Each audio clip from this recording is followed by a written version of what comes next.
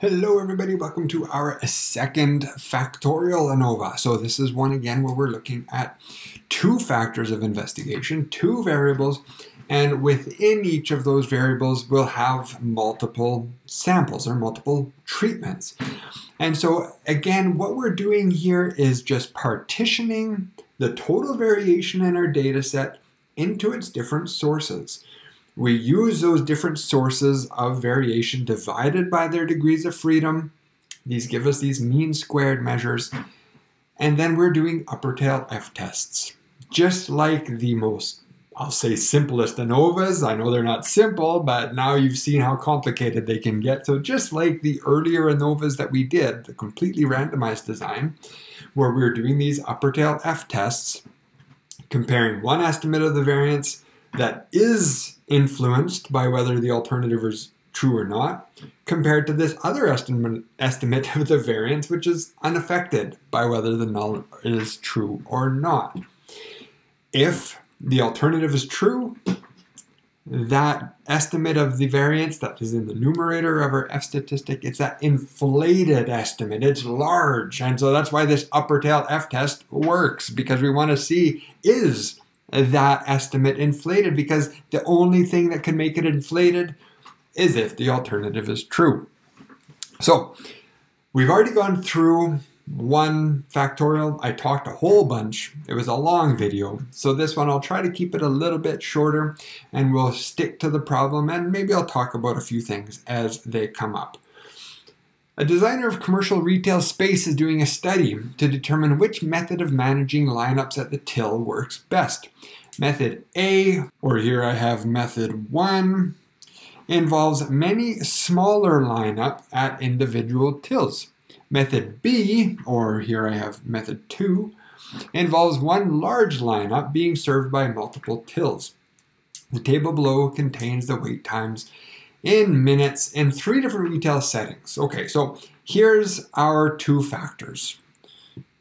We have here the retail setting. We have 3 treatments: grocery, electronics, and toys.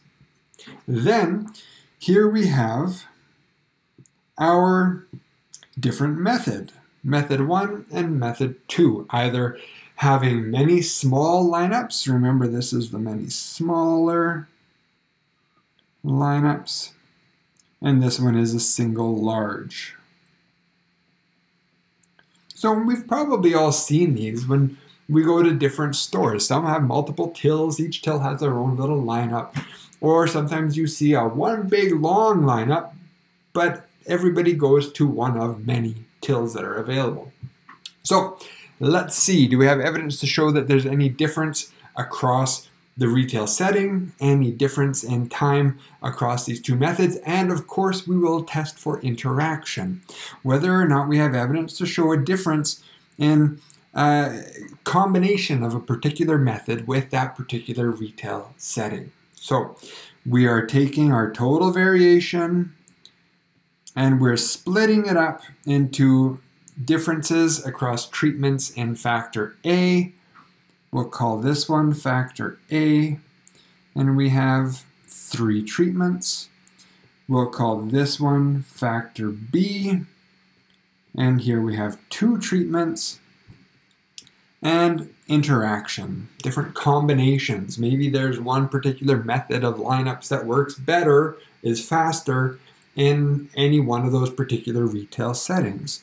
And for that, we have R equals, let me clean this up, I don't need all of this. Here we have R equals 3, right? 3 replications in each of those treatment combinations. And random error, okay? And once more, just like in the randomized block, just like in the previous factorial, here I'm giving you SST. Because, well, SST, you could actually calculate SST, but it would be extremely time consuming. SSE, the math is beyond the prerequisites for this course. So I give you SST and then you can fill in the rest. We have our treatment means, we have our treatment means along factor B. our treatment means along factor A, and our interaction means. So let's get into this. Let's build our ANOVA down here. So I'm going to have retail setting is my factor A, method is my factor B, I have interaction, error, and total, sums of squares, degrees of freedom, mean square, F, P, and F critical. Whoopsies, what a horrible line.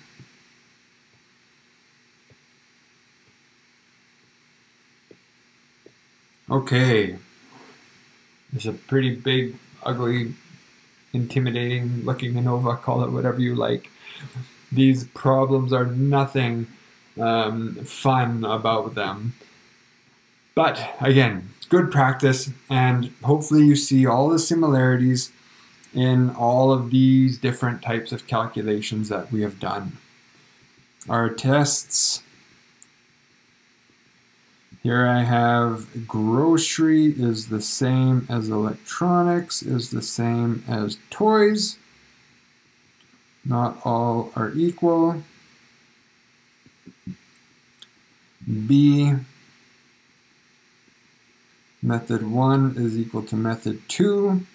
Again, here I could just write a perfect inequality because I only have 2 samples. But just for completeness, I'll write, or just for consistency, I'll write not all are equal. But again, in this circumstance, with only 2 samples, you could certainly just write it with a strict inequality. And A-B interaction, there is no interaction. And our alternative interaction exists. Let's see if I can make that a little more legible. Okay, let's get into our calculations. So SSA, this is B times R, and we're looking at those differences and those means and the grand mean squared. Now in the previous video, one of the reasons it was so long, I explained these calculations a little bit more specifically, so if it feels like I'm rushing along, by all means go back and watch that that first video. So here I'm looking at these 3 treatment means. Oops. If I can get my colors to be a little bit more consistent, my gosh. Highlighter, yellow, there we go. Okay, let's get going. So B times R, again, that's just the number of observations in each of those treatment means. B times R is 6. Well, I have 3 and 3. I have 6 observations in those treatment means. So that's just going to be 2 times 3. And now we're looking at these treatment means, 4.5. Don't forget this grand mean, always the same for all of these calculations, plus 583 plus 383. Okay. So 4.5 minus 472 squared plus 583 minus 472 squared plus 383 minus 472 squared times that by 6, which is our 2 times 3, and I have 12.44. So here's our 1244. Degrees of freedom, A minus 1, I have 3 treatments. 3 minus 1 is 2. Divide sums of squares by degrees of freedom. 6.22. Good. A little bit quicker than the last one. Now we're going to do sums of squares across treatments in factor B. And very much the same calculation. Only now I'm looking at these treatments. And always the grand mean. And A times R, of course, that's the number of observations, and each of those treatment means. I can see I have 3, 6, I have 9 observations. A times R, well, that's just 3 times 3, 9 observations. So let's come back down. So that's 3 times 3. And now here I'm looking at 5.33 minus that grand mean, hasn't changed, and 4.11. Now you can see here, I hope, how having really a minimal number of samples, 3 treatments in one factor, 2 treatments in the other factor, is really minimal. And the only reason for that is to keep these calculations short. If we had more samples, more treatments, well, here I have 3. If I had 4, 5, 6 different treatments, I would have more of those calculations.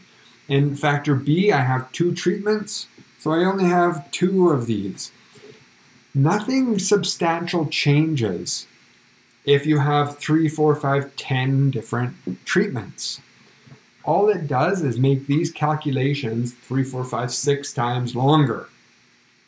So for the purpose of just practice, of illustration, I always keep these short, fewer number of treatments. And of course you can see when we get to interaction, well, even this small sample, small number of treatments, I still have 6 interactions that we have to test. And so even that's a long calculation. If I had more treatments, oh, it just gets longer so quickly. So let's calculate SSB. 5.33 minus 472 squared plus 411 minus 472 squared. Multiplied by 3 times 3 is 9. That gives me 6.7. 6.7. Our degrees of freedom here, B minus 1. B is 2 treatments, so I just have 1 degree of freedom. And so there's my mean squared. Good. Now interaction. This is the tedious one. I'm going to clean up some space here, because it gets a little bit longer. As you've probably already seen, SSAB, this is R. We have these double summations in here. We have the interaction means, that shouldn't have a double, minus the treatment means. Why don't I color code this again for you? I know it's a little bit tedious, but maybe it's helpful. So let's have interaction means will be the red. Here we've already got treatment means yellow. And so let's have these treatment means, will be blue. Here I have the blue, and the grand mean, we'll just keep this one black. Okay. Okay, so minus, that's a horrible color to see. X bar, okay. No yellow. Make those guys purple. There we go. Minus X bar J minus X bar I plus the grand mean. squared. Okay. Replications, I have 3 replications. Feel free to fast forward, no problem. 6 minus purple mean, 533, minus blue mean, 4.5, plus the grand mean squared. Next one, I'm over here.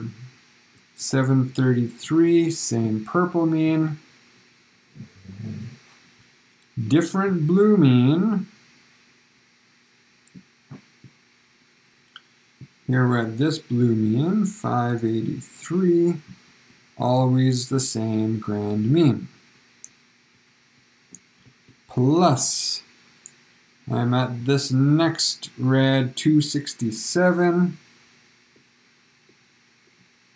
Minus the same purple mean. Because I'm still in that same treatment, right, in factor B. So it's the same purple mean still, 533. I'm in the last blue mean, 383. And the grand mean doesn't change. Now I'm coming down to, we're down here now, 3. Now I'm into that new purple mean, 411. And back to 4.5 and the blue mean, and 472.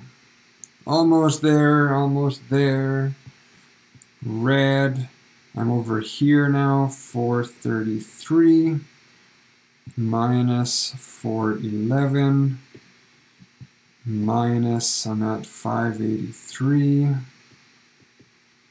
and the black mean, 472. And last but not least, I'm over here, 5, that purple, 411, that blue, 383, that black, 472. Whew. My hands get sore. Okay, let's crunch some numbers and get this done. 6 minus 533 minus 4.5 plus 472 squared plus 733 minus 533 minus 583 plus 472 squared plus 267 minus 533 minus 383 plus 472 squared plus halfway there, 3 minus 411 minus 45 plus 472,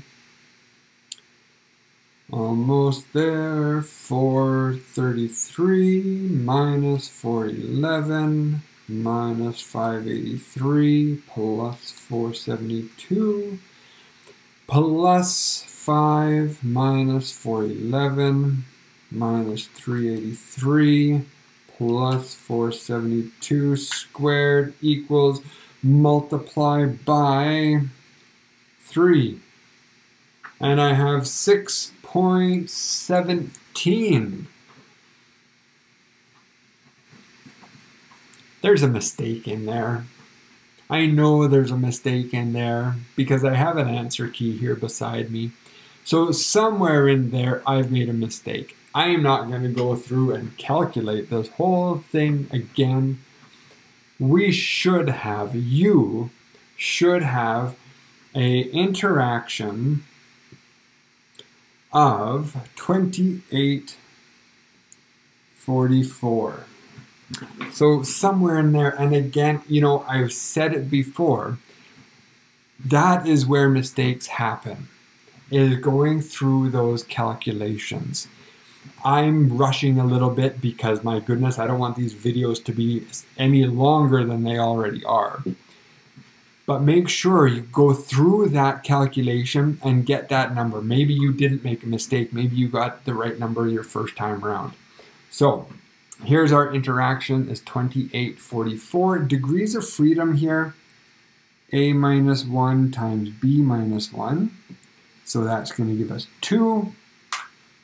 2844 divided by its degrees of freedom gives me 1422. Next, we have error. Well, up here I have, remember we were given SST, 6361. So that's our SST.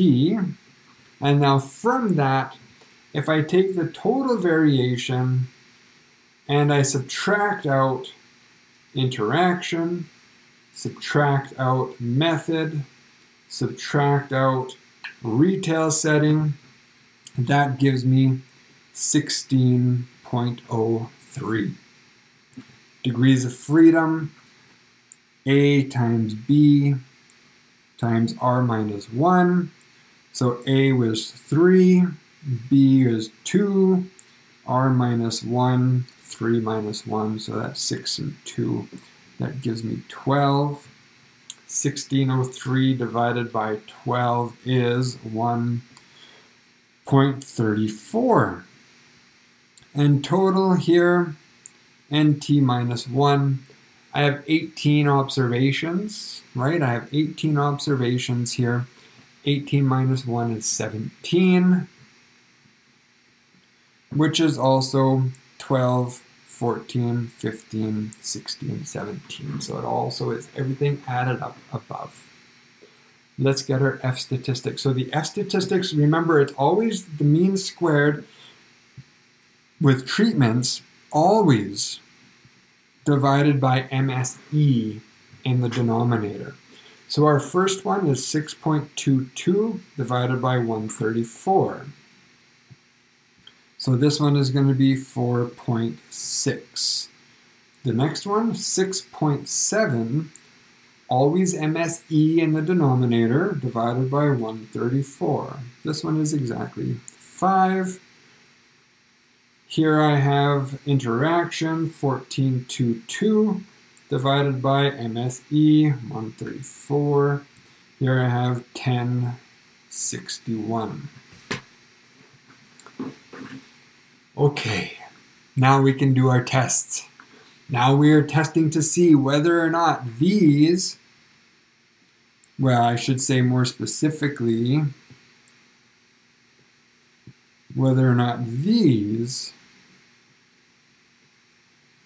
are inflated estimates of the variance. Is that difference between those mean squared treatment calculations for a factor A, B, and interaction, are they statistically greater than MSE? Because MSE, just like the first ANOVAs that we did, is always the best unbiased estimate of sigma squared. It is always unaffected by whether the null or the alternative is true. So we have a couple of different distributions. So again, we have to be careful that we don't always assume the same distribution, because the denominator degrees of freedom, here, yes, it's always 12. But the numerator degrees of freedom, here I can see I have 2, I have 1, and then I have 2 again. But they could all be different. Here we're going to do this test at the, doesn't say, 5% level of significance. So let's come down to our F tables. The first one is 2 in the numerator, 12 in the denominator. So here's 2 and here's 12. Here are my critical values and my probabilities. If alpha is 0.05, I have a critical value of 3.885. Let's call it 3.89. My test statistic there is 4.6, so using the critical value approach, we already know what our conclusion is going to be. Here I can see 4.6. It's right in between, not exactly in the middle of, but it's between 3.885 and 5.0. So our p-value is going to be between 0.05 and 0.025. 0.025. Next one, 1 degree of freedom in the numerator, 12 in the denominator. And so if we come down here, I'm looking at 1 and 12. So here are those critical values. At alpha 0.05, that's going to be 475. Critical value approach, we can already see what's going to happen here. Our test statistic is 5. And so our test statistic is somewhere between these two.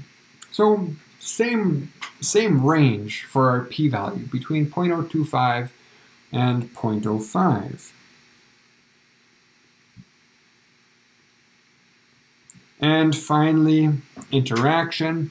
Same distribution as we had for the first test, right? Here we have 2 and here we have 2. So that's going to have the same critical value. That test statistic, I bet you, is off the charts. So here I'm looking at 2 and 12. And that test statistic is of 10. It's off the charts. The biggest value there is 6.9, and that gives me a probability of 0.01. So our p-value is much less than 0.01. So what do we find here? Reject, reject, reject.